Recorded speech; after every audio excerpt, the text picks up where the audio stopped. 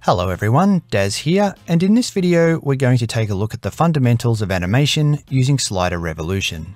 Here I have the cinematic slider template open in the module editor. If I click the blue preview button, you can see we have quite a few different animations going on.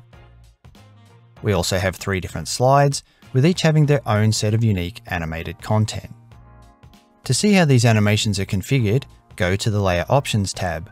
On the left of the tab you'll see we're currently in the editor view. Select animation from the options below to switch to animation view. You'll see a blank panel with the message Add or Select Layers. That's because we don't have anything selected yet. If I select a layer, a number of panels will be displayed. The Keyframes panel, Basics panel, and Advanced panels provide options for controlling your animations.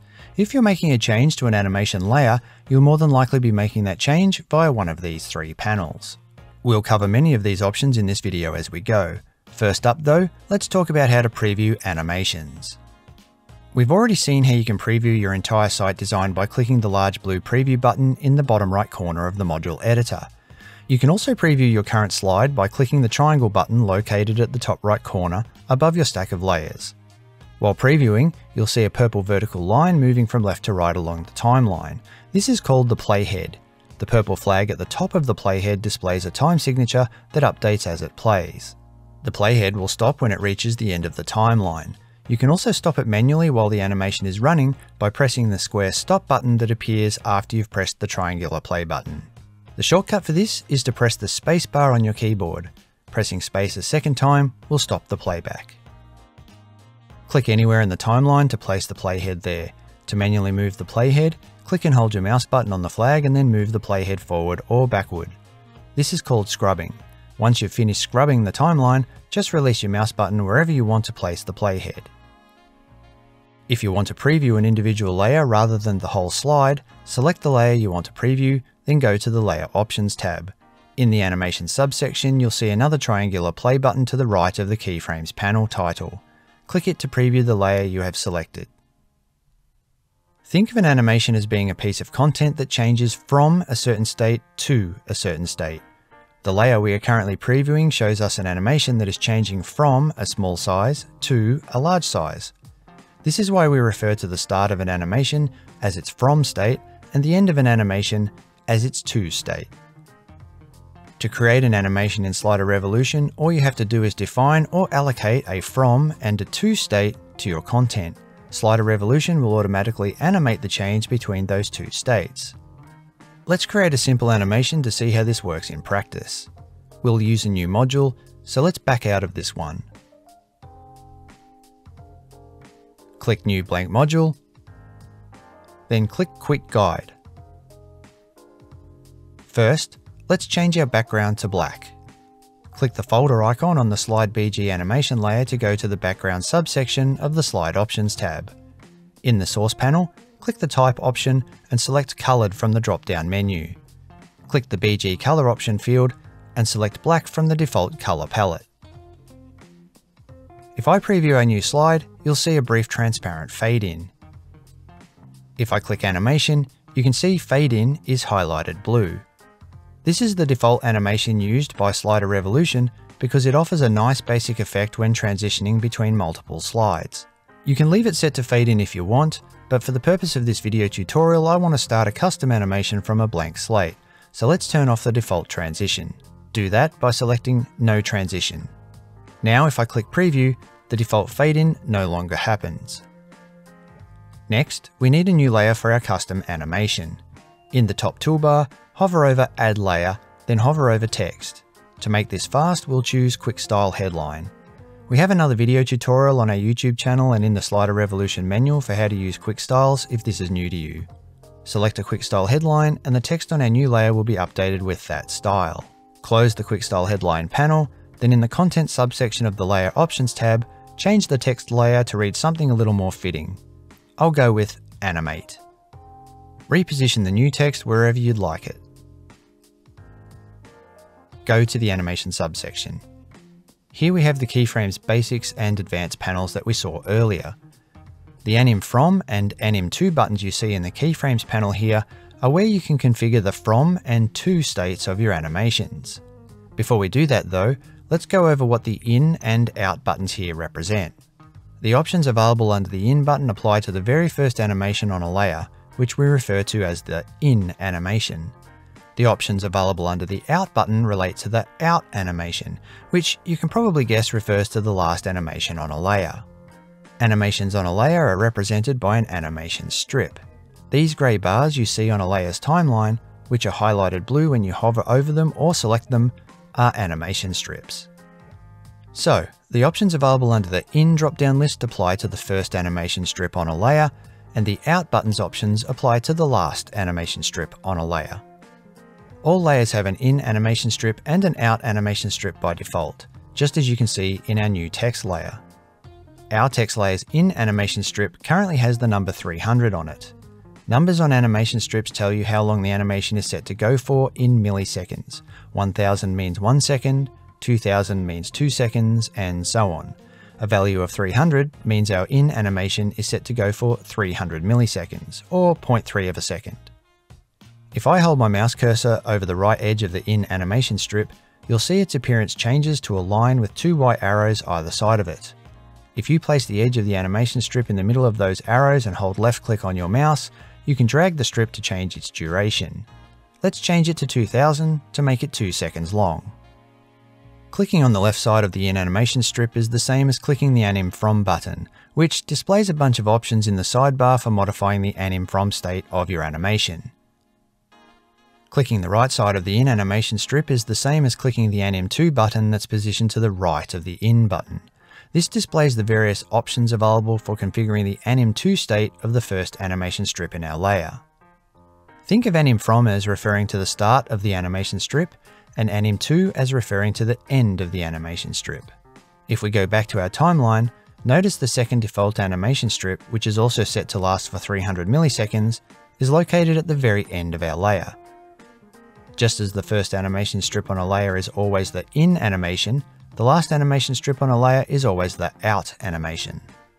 Click the out animation strip in the timeline or the Anim To button next to the out drop-down list, and you'll see a bunch of options in the sidebar for configuring the Anim To state of the out animation. Notice unlike the in animation line, the out animation has no Anim From button to select. That's because the only strip that ever needs a from state is the first one. Slider Revolution automatically sets the from state for every subsequent animation strip in a layer based on the to state of the previous animation strip. Or to put that simply, the end state of an animation strip automatically becomes the starting state of the next one. We'll see how this works in practice later in the video. Click the out button and you'll see a drop-down list. This list contains various categorized pre-made or preset animations that you can use to instantly animate your layer content. Expand any of the categories to see the animations that are available. Hover your cursor over any of them and you'll get a preview. If we click the in button, you'll see the same thing. By default, in animations are set to fade in, which is a preset animation you'll find under Simple Transitions. If I click the keyframes play button to preview our currently selected layer, you can see the default fade in is applied to our newly added text. To choose a different preset, simply select one from the list. If I pick the Letters Fly In from the left preset, for example, now when I click preview, you can see our text is animated with letters flying in from the left. It's that easy to apply animation presets. We're going to continue with creating our own animation from scratch, so let's start from a blank slate with no animation presets.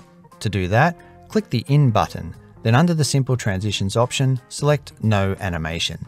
Doing so will also reset our animation strip to its default 300 length, so I'm just going to drag it back to 2000 to make the animation we're about to create last for 2 seconds.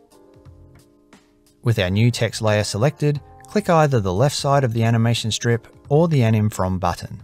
Now that Anim From is selected, the changes we make to the options in the sidebar will apply to the starting state of our animation.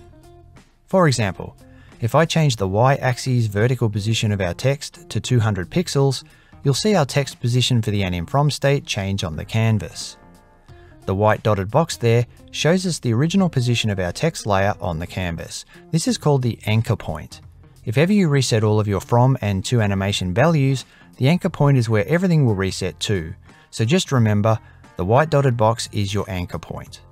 If you want to change the anchor point, under the Layer Options tab, click Size and Position.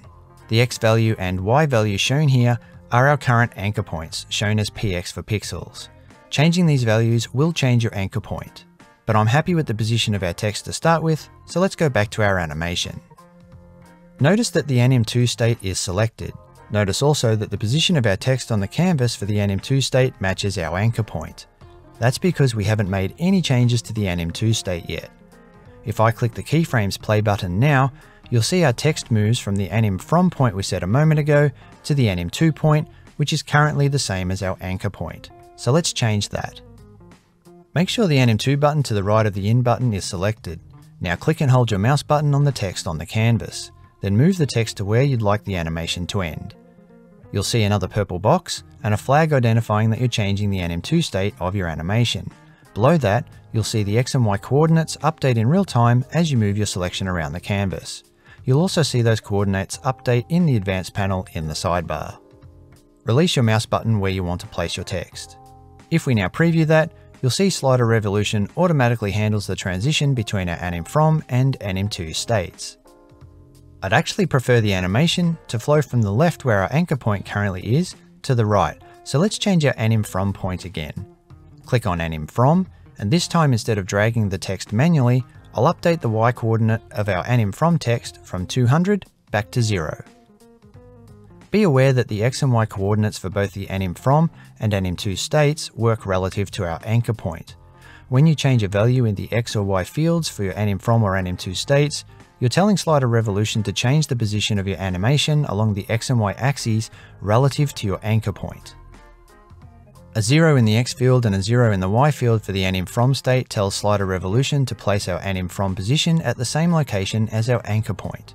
To illustrate this further, if I go to Size and Position again, and this time change the anchor point for our Y axis to say 300, you'll see our entire animation moves as a result.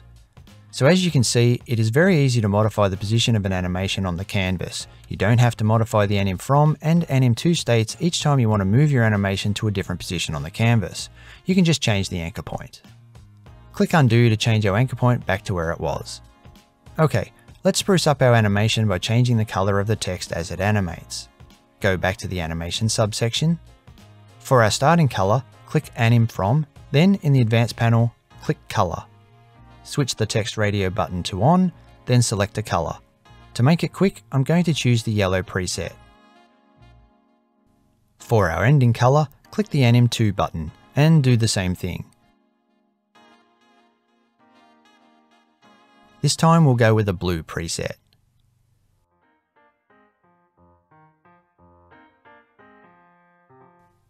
Click Preview and you'll see Slider Revolution automatically handles the color transition from yellow to blue. Maybe we also want our text to go from small to large. Click Anim From, then in the Advanced panel, click Layer. Locate the Layer Scaling field, which is denoted with a capital T in a box. We'll make our starting text small. 1 is the default for 100%, let's go down to 0.7 to make it 70% of its original size. You'll need to type 0.7 into both T fields to cover both horizontal and vertical scaling. You can see the Anim From text layer has now scaled down on the canvas. Let's repeat the process for our Anim 2 state, only this time we'll set our scaling to 1.5 to scale it up to 150%. Click the Keyframes Play button to preview, and we can see Slider Revolution automatically handling a smooth transition between the two states we've set. If you want to slow the animation down or speed it up, all you have to do is adjust the length of the animation strip. The left edge of an animation strip shows where the animation begins. The right edge shows where in the timeline the animation ends. When the cursor changes to a double-sided arrow, you're good to resize the strip by dragging the edge left or right. A longer strip will extend the duration of the animation, and as you can see, moving the right edge also changes the point at which the animation ends in the timeline. A shorter strip will shrink the duration of the animation, that is, it'll speed it up. Moving the left edge also modifies the point in the timeline where the animation begins. If you want to move the entire animation without changing its duration in any way, just click and hold anywhere inside the animation strip, then drag and drop the animation wherever you like along the timeline.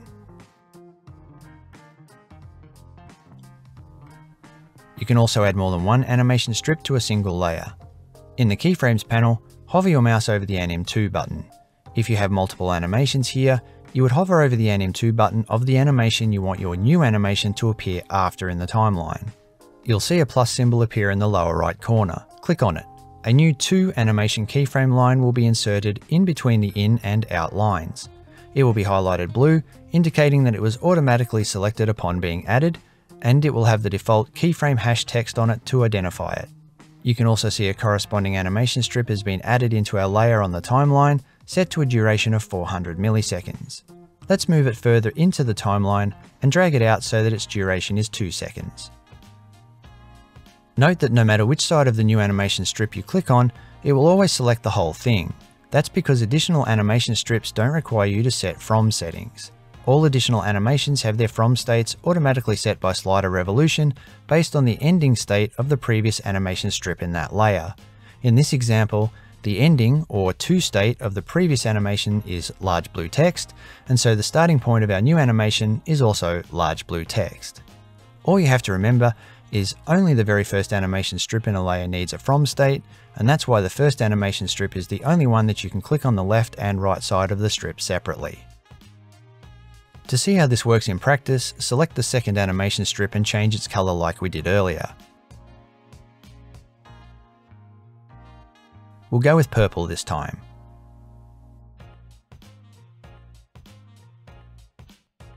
Preview that using the play button to the left of the timeline.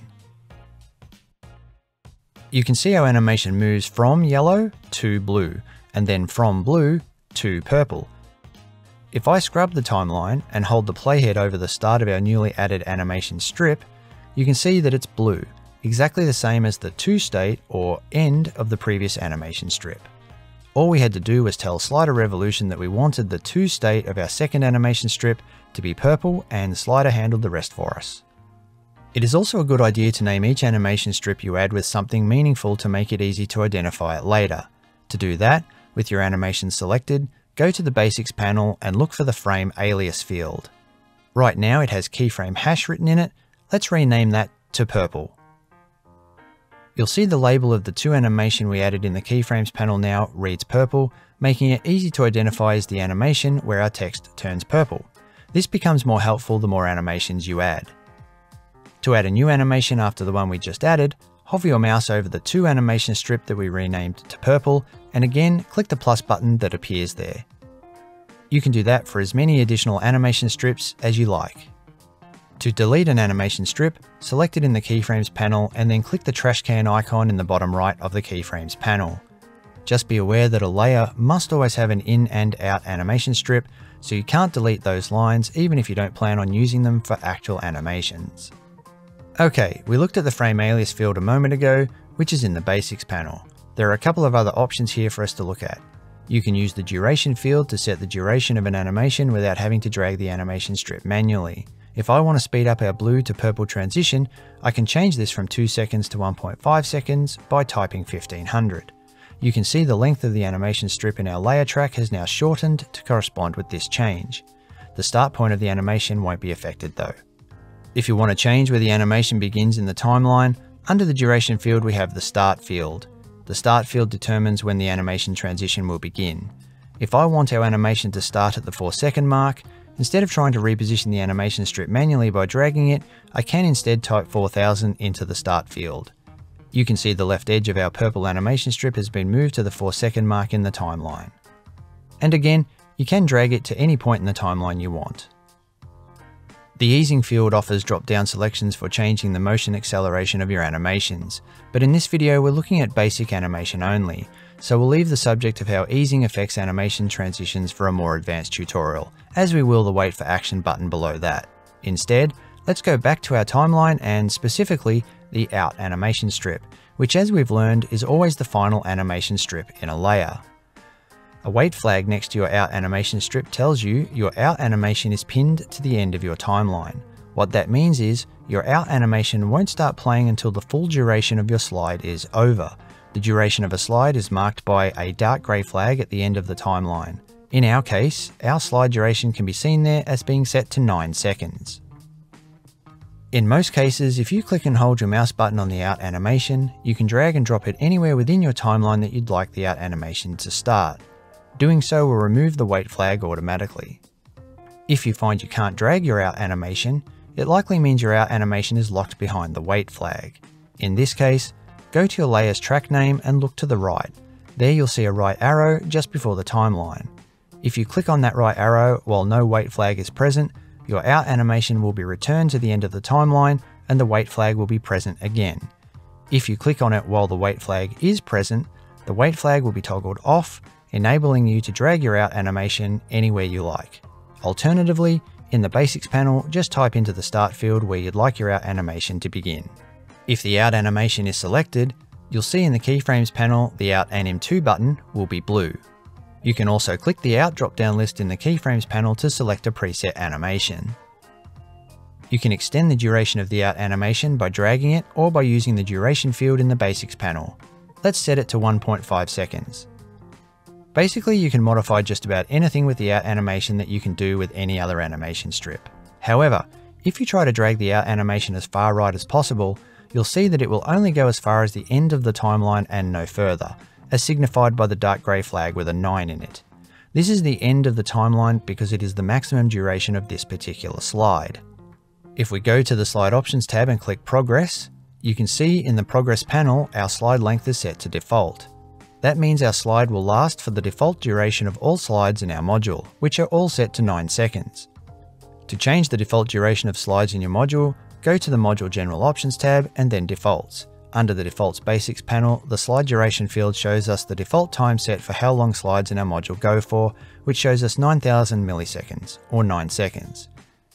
You can change that here if you want to change the duration on all slides in your module, or you can go back to the Slide Options tab, click Progress, and change it for each individual slide here. In the slide length field, just type in milliseconds how long you'd like your slide to last for. For example, if we want our current slide to last for 7 seconds, type 7,000.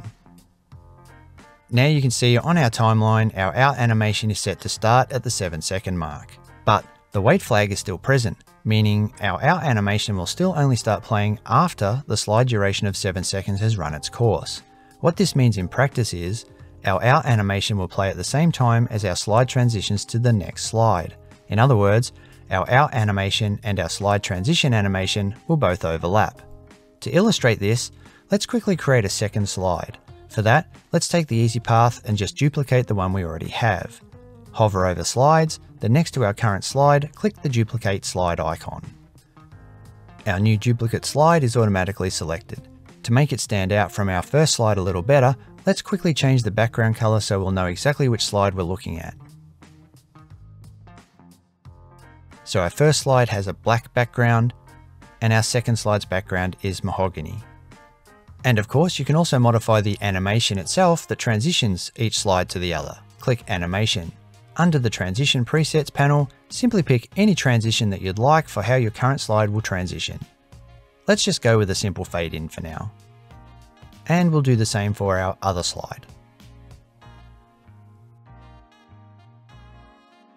If I click the preview button in the bottom right of the module editor, watch and notice that our out animation overlaps the transition to the next slide. This out animation system working in tandem with slide transitions can be used to create some really great and unique animation effects.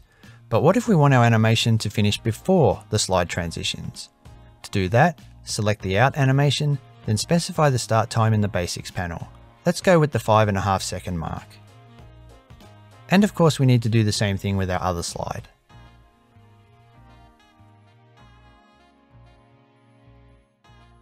Now if I click Preview, you'll see our out animation completes before each slide transitions to the other.